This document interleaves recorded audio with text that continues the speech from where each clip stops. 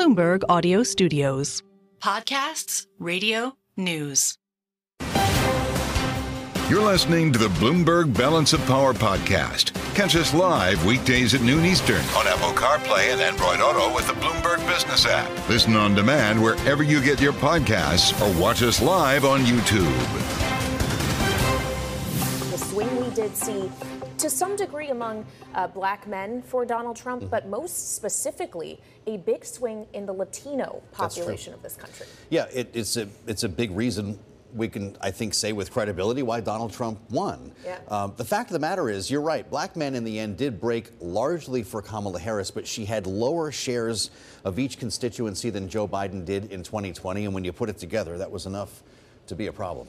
Indeed. Well, we want to focus more on what's happening with the Latino vote and overall what the future of this administration and potentially the House could look like, and turn to Republican Congressman Carlos Gimenez. He represents Florida's 28th district, which includes part of Miami-Dade County, and he also used to be the mayor of that county. Congressman, thank you for being here on Balance of Power. First of all, congratulations on your reelection. If we could just focus on Miami-Dade, Donald Trump just became the first president to win that county, which has a population that is overwhelmingly Hispanic. Some 70% of the population is Hispanic. He won it the first time any Republican has done so since 1988. What does that capture to you? And do you think that is a permanent switch or just a moment in time?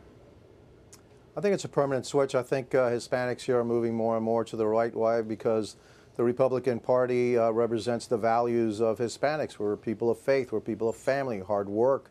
We believe in the American dream. We don't believe in oppressive government or over government regulations. Those are the things that we believe in, and so that's where the Republican Party is, right now. And frankly, the Democrat Party has left many Hispanics in their wake as they've gone more left and left and left.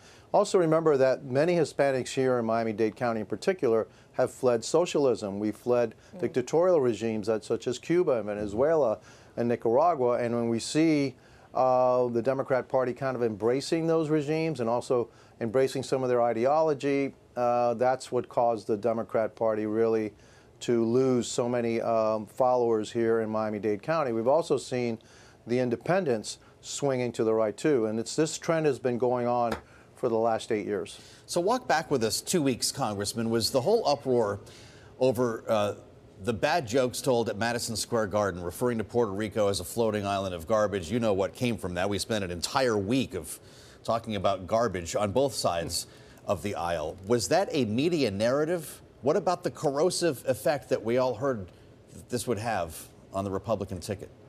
Look, Hispanics, we're not dumb. That was a bad joke by an idiot comedian in Madison Square Garden, but that's all it was. All right, President Trump certainly doesn't believe that.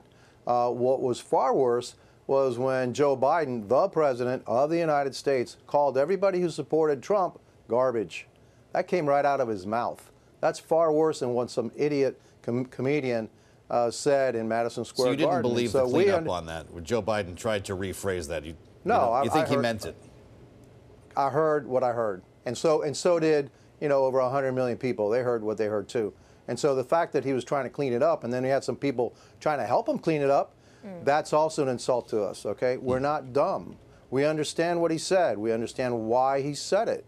And so that was an insult to now the majority of the American people, obviously, because Donald Trump not only won the Electoral College, he also won the popular vote. And so obviously we didn't believe that retraction, as we didn't pay much attention to some comments about Puerto Rico. It wasn't funny, and certainly it did not reflect our ideals. Puerto Rico, there are great patriots in Puerto Rico. I have a number of friends that are from Puerto Rico. I love Puerto Rico, and so that was just a stupid thing to say by an idiot. So that's what was heard by you and others last week. I'm interested as well, Congressman, in what you heard this morning. The Speaker, Mike Johnson, of course, had a call with members, and I'm wondering what projections you are getting from what is currently the majority leadership as to whether or not it is the expectation that you will stay a member of the majority. Yeah, the leader and also all the leadership there expects that we will attain at least 218 and that we'll go beyond that. And so they're pretty confident in that number. And so what I've seen, nothing that they said, gave me rise for concern at this point. I certainly would love to have a bigger majority. First of all, it's the majority, because the majority in the House is everything. Even if it's one seat majority, it's everything. And we need to have the majority, but they're confident that we're going to attain it, and so I have confidence in my leadership, and I believe that we will be the majority party in the House. Well, before we get to the next session, let's finish this one, Congressman. What's this lame duck session going to look like? There were questions about, for instance, an emergency supplemental for natural disasters, the hurricanes that we saw. How about the Farm Bill? What can you get done before the end of the year? Hopefully we can get done a lot. I'd love to get the Farm Bill through. Look, we're going to have to obviously talk to the President-elect and what the administration wants us to do, but we need to pass a continuing resolution to keep the government open. I have high confidence we will be doing that. Question is, how long? I'd say probably into the March-April timeframe. That way it gives us enough time, if we're in the majority, to put together the packages that we need to send on to the White House to start turning this country around and start implementing the policies of Donald J. Trump. And so, we're going to be working arm in arm, hand in hand with the Senate now that we control also the Senate. Look, if we control the House, the Senate, and the White House, we have no more excuses. We need to get to work. We need to deliver for the American people. We need to give them a break on high prices. We need to restore our energy independence and energy dominance. We need to restore our place in the world.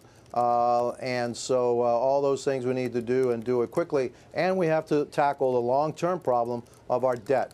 The national debt is running out of control, and our interest payments are higher than our payments for our expenditures on national defense. We need to get that under control, too. Well, I'm so glad you brought that up, Congressman, because as you discussed delivering for the American people, I do wonder, with the debt and deficit in mind, if you think it's realistic to deliver on all of the promises that President-elect Trump has made when it comes to taxes and all of the tax breaks he would like to offer. It is likely to be deficit additive, and I wonder if you think that actually may make it more difficult to work its way through even a Republican House of Representatives. Oh, we need to look at the revenue side of the House too. It's not just the deficit side of the House. I've always said that there's two sides to this. There's spending cuts that we have to implement, but there's also revenue enhancements. One thing that the President has alluded to already is that we have natural resources underneath our feet. For some reason or another, this administration has really hampered our oil and gas exploration and utilization. We should not only just be energy independent, which apparently we're not right now. We should be energy dominant. We should be using it to help our allies around the world, and also to balance the imbalance in trade that we have. And so, yeah, it's going to be difficult to implement all these things, but we need to find the solutions. Look, one of the things that the President is really proud of is that when he makes a promise, he keeps it. And so I'm sure that he's going to, come to us and say, I made these promises. We're going to have to find a way to make sure that it doesn't increase the deficit. And I believe, here's what I think will happen.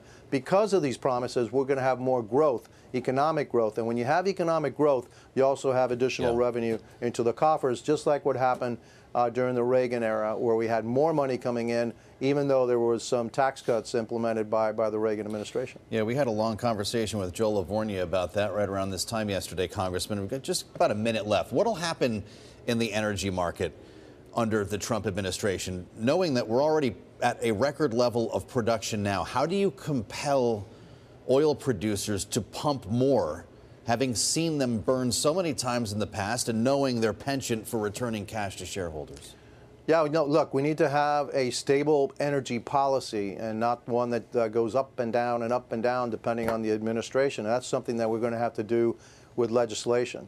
The executive branch hampers production or can increase production simply through the stroke of a pen, executive action. We need to make sure that those that are investing in energy production are assured of the long-term investment is going to pay off. What we need to do is actually start to supplant Russian oil and adversarial oil with American oil.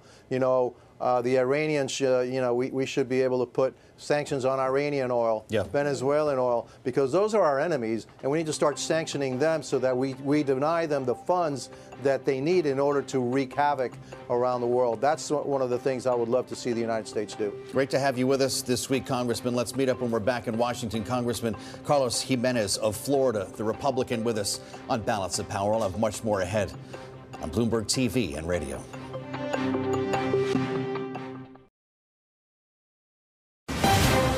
You're listening to the Bloomberg Balance of Power podcast. Catch us live weekdays at noon Eastern on Apple CarPlay and Android Auto with the Bloomberg Business app. You can also listen live on Amazon Alexa from our flagship New York station. Just say, Alexa, play Bloomberg 1130. It, of course, is 2 days after the election in the U.S. in which Donald Trump will become the 47th president of the United States, something that was acknowledged today in a Rose Garden speech by President Joe Biden, who shared that he had called Trump to congratulate him on his victory and has pledged to oversee a peaceful transition of power. It was similar in language to what we heard from the loser in this presidential election, Vice President Kamala Harris, who delivered her concession speech at Howard University yesterday. The outcome of this election is not what we wanted, not what we fought for, not what we voted for. While I concede this election, I do not concede the fight that fueled this campaign. I spoke with President-elect Trump and congratulated him on his victory. I also told him that we will help him and his team with their transition, and that we will engage in a peaceful transfer of power. Now that we've heard from both Harris and Biden, we assemble our signature political panel. Rick Davis is with us, partner at Stone Court Capital, Republican strategist, alongside Jeanne Zaino, Democratic analyst and political science professor at Iona University. Great to have you both with us here. Jeanne, Joe Biden said, we have legislation we passed that's just now only really kicking in. When he spoke in the Rose Garden, he seemed to suggest that we were just getting to the good part as he's now leaving the building. And Democrats are largely blaming him today, fairly or not, for the losses that Democrats incurred on Tuesday night. The idea is if he had simply left a year earlier, everything would have been different. Are they right about that? Yeah, it's been sort of ugly to see on the Democratic side, but not unexpected. There's a lot of blame going on. I think Joe Biden does own some criticism for this. But, the blame doesn't fall squarely on anyone, either Joe Biden or Kamala Harris.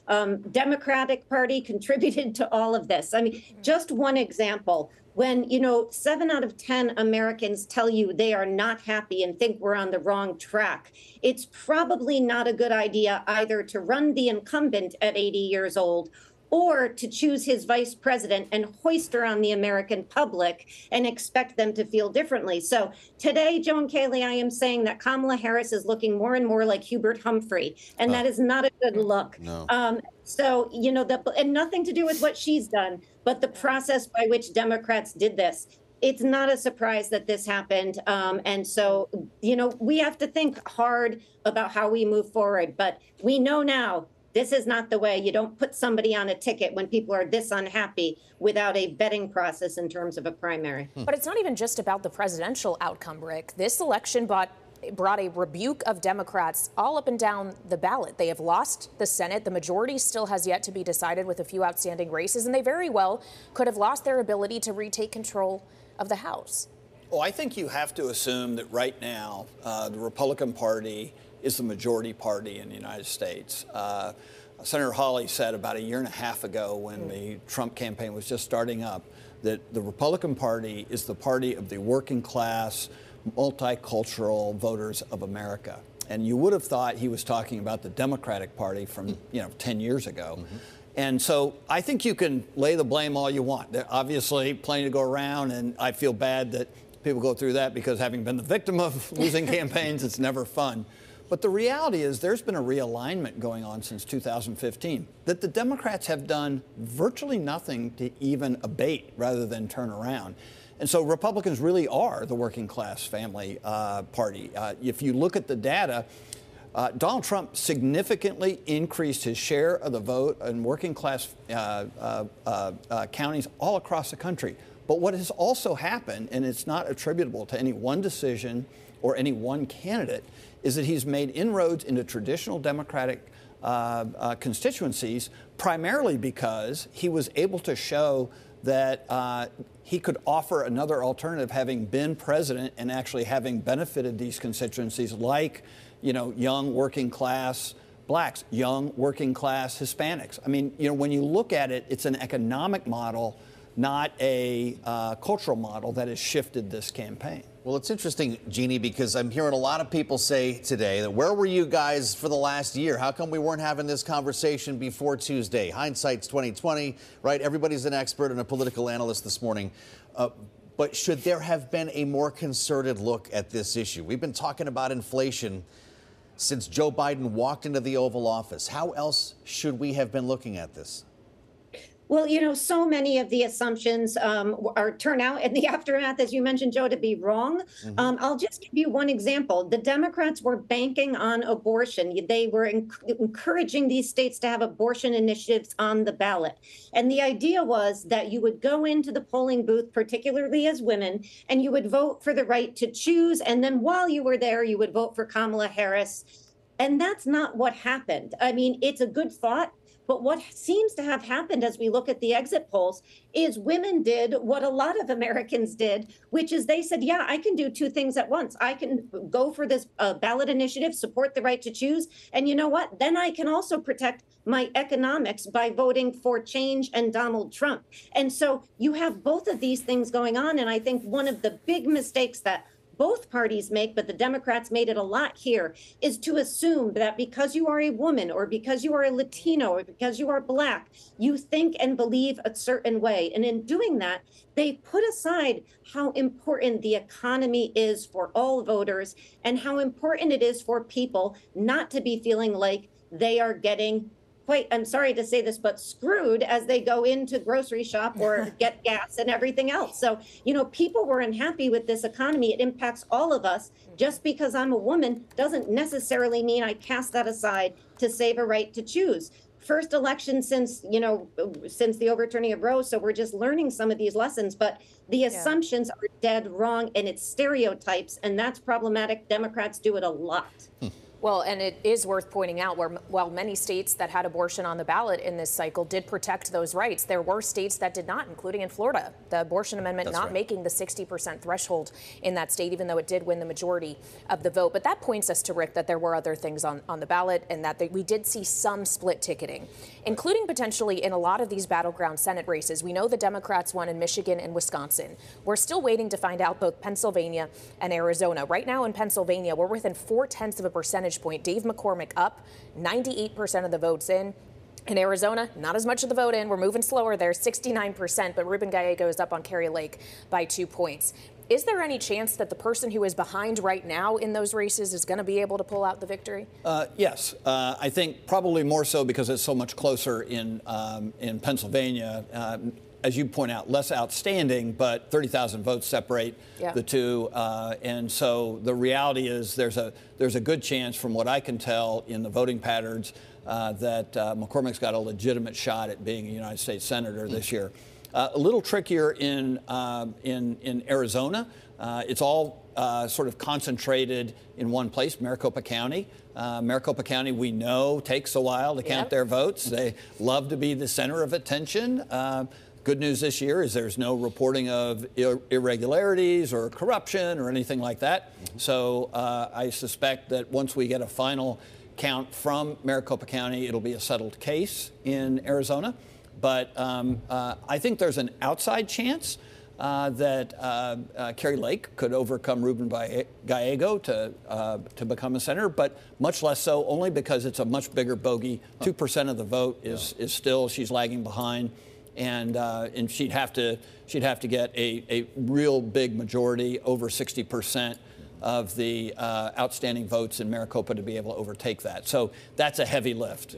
We've seen it happen before, and maybe it will come in sort of the later ballots that absentees are done. But I would say just one thing: I don't think we should underestimate the habit of Trump voters to bullet vote, right? Especially the early voters who were, putting it on a ballot and sticking it in the mail.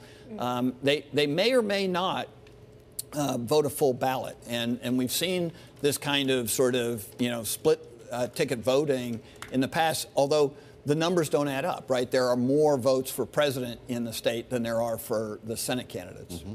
We got a statement, by the way, from the Bob Casey campaign in Pennsylvania suggesting we could be headed for a recount here.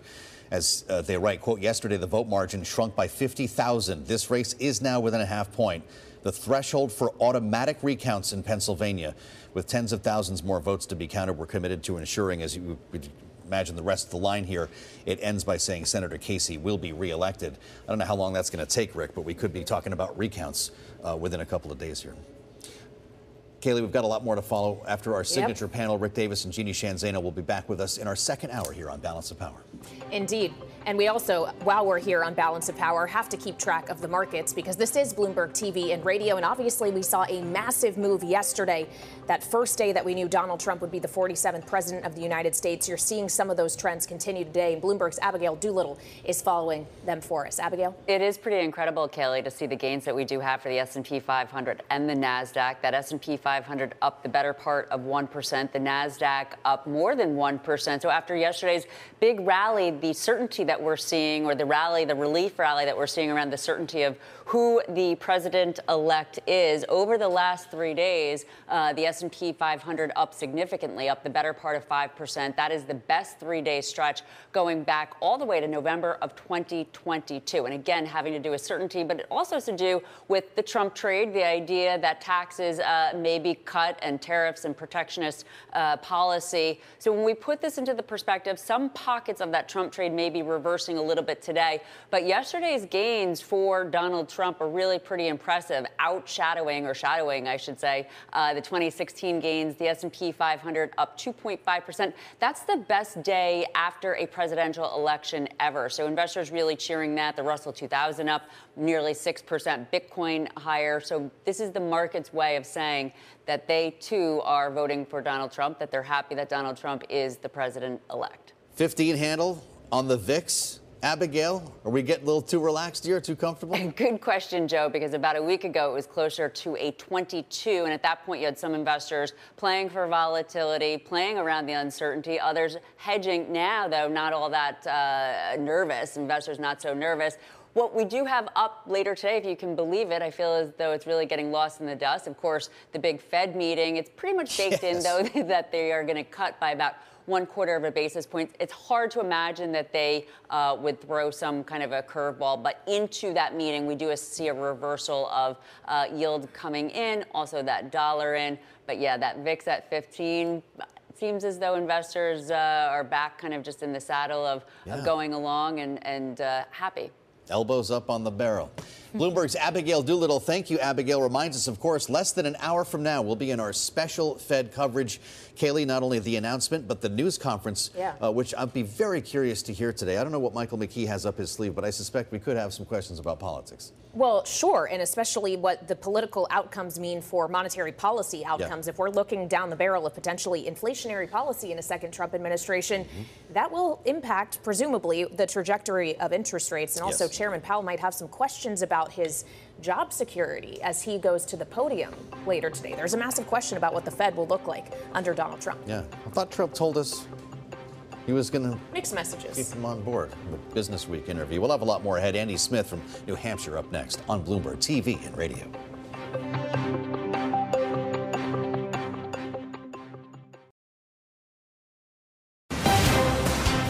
You're listening to the Bloomberg Balance of Power podcast. Catch us live weekdays at noon Eastern on Apple CarPlay and Android Auto with the Bloomberg Business app. Listen on demand wherever you get your podcasts or watch us live on YouTube.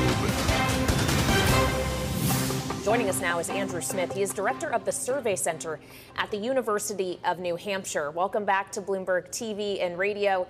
Andrew, if we look at New Hampshire specifically, it's a state that Kamala Harris won. There was some question earlier in the cycle as to whether or not a Democrat would be able to win New Hampshire if it were up for grabs for Donald Trump. But you also had a Republican winning the gubernatorial race. So net, what does that say about the state? Well, it really shows that there is a difference between the president and the governor and other elected officials. They're the two people that have to basically be administrators. They're the chief executives of their respective electoral bases. And New Hampshire has a long tradition of electing Republicans and Democrats in opposite parties to those positions. So if you just go back in the last 20 years, John Lynch was a 4-term popular governor here, a Democrat, even survived the 2010 Republican landslide. And Chris Sununu was able to do that. He was a Republican. He was able to survive the Democratic landslide in 2018 here. And so this year we have a Kelly Ayotte, former senator, pretty well known and liked within the state, was able to withstand the Trump win at the top of the ticket because she got a lot of that crossover vote from people that liked the way that Sununu governed. And I think governors in New Hampshire tend to govern in nonpartisan ways, much more focused on just making sure that the books balance, the taxes are kept low, and the economy's running. Saw some interesting ticket splitting in New Hampshire. A lot of people expected to see it around the country. Andrew, of course, we base our assumptions on what we saw in the last election, but it actually took place there. Kelly Ayotte, the Republican former senator, won her race for governor of New Hampshire, even as Kamala Harris won at the top of the ticket. Is that just New Hampshire being New Hampshire? I think there is a lot to be said for that, but you can see this across New England. Phil Scott wins again, a Republican winning in overwhelmingly Democratic New York. Charlie Baker would win in Massachusetts. Right. Mitt Romney would win in Massachusetts. So I think there's something that goes on in Massachusetts or in New England, where you've got more mainstream Republicans, kind of more traditional Rockefeller Republicans, so to speak, are able to do well, even though the region and the state of New Hampshire are largely Democratic. Well, so as we consider the wider region and the tighter margins we are seeing in 2024 for the victors, at least at the presidential level, when you compare what Biden did in 2020 against Trump to what Harris did against Trump this time around, I wonder if you think which of those is more indicative of the way things are going to go in the future, I guess? Was it just 2020 was a super high turnout election? There were higher vote tallies in total, and that ultimately that turnout is what made the difference? Or does this suggest that we might see more repetitions of 2024 in that the margins are getting tighter and tighter and tighter? I think you could see both. I think actually that 2020 was a record outcome for turnout.